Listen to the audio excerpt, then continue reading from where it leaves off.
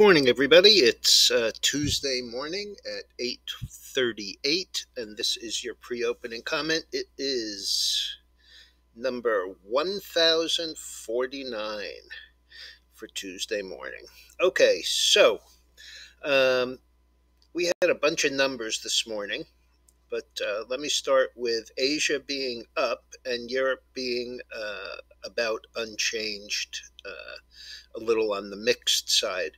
At 750, the Dow was showing, the future showing up 360, NASDAQ up 282, and the S&P up 60. At 8:30, we had a series of numbers. We had October trade, which actually improved to only a negative 67.1 trillion. And that was versus 80.9, so that is substantially better. Unfortunately, productivity was a big miss, down 5.2. Expectations were for -5. And the reason for that was that unit labor costs were up 9.6 versus expectations for 8.3. Those are pretty big numbers. So now, looking at the futures, the Dow futures are up 352. S&P futures are up 62. And NASDAQ also remains in the same area, up 280. So no real impact from NASDAQ now up 307. So not a lot of impact from the numbers. Intel is going to spin off Mobileye into a listing. The stock is 55.19, up 420 or 8.2%. It was the only one of the chip stocks that were actually up yesterday. And Acadia, ACAD, 2273, up 333, 17% on positive phase 3 trials. And the ECB this morning put out a bit of a warning that, as the stimulus is withdrawn, that there is some of the assets that are carried can deteriorate. And that's just exactly as I've been talking about, reaching in order to get yield on the basis of lowering your credit requirements. The chart on the screen is the oil. And again, it is higher. It is solidly through this rising 200-day moving average that we've been pointing out. It's also substantially higher than the high close of 69.95 that we had here a little over a week ago.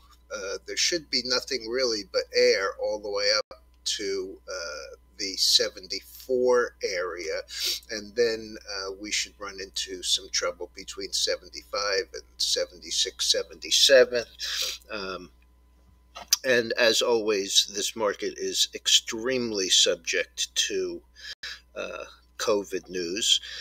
The only thing I can say about the current COVID news is, like last night's Daily Note, it's not as bad as everybody thought, and so the markets are, full force back to the upside.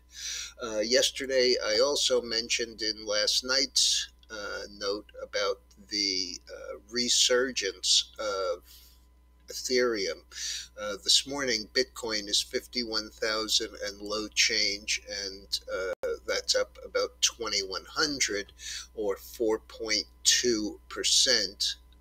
Yesterday, it was down pretty hard, but you can see it closed pretty much right on that 200-day moving average, and this morning is a bit higher into the gap that it left.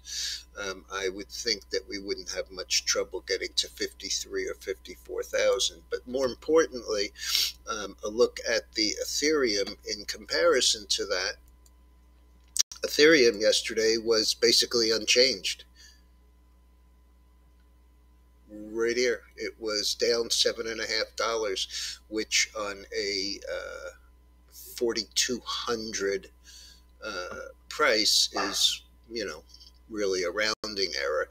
As you can see, it also gapped up this morning, and it's up 3.33. So we're 50% higher on the net change in Ethereum versus Bitcoin, and I think that this surge to favor Ethereum, which is something that I've been talking about now for months, based on the fact that it is, in fact, used for more commerce, and the NFT platforms, or the NFTs, are built on the Ethereum blockchain platform. So a lot of things going through, and as you can see, it really didn't have the kind of decline that the Bitcoin did.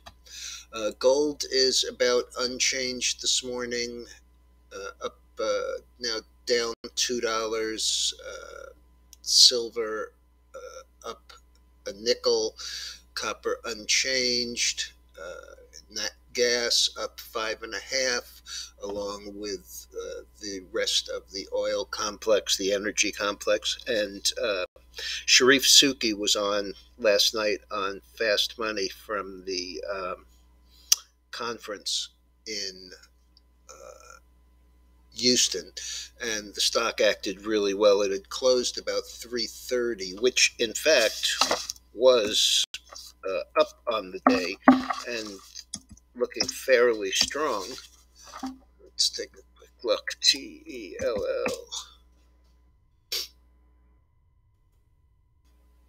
And as you can see, we've held that $3 range.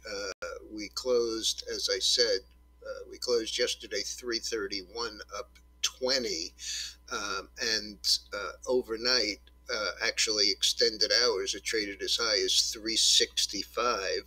Right now, it's 351, which is up another 20 cents. So looking substantially better. All right, everyone, have a good day. Be careful out there. I can't buy these kind of rallies, so I'm going to sit on the sidelines here a little and see what develops. But we are getting extended again, and we will get overbought very quickly. Have a good one.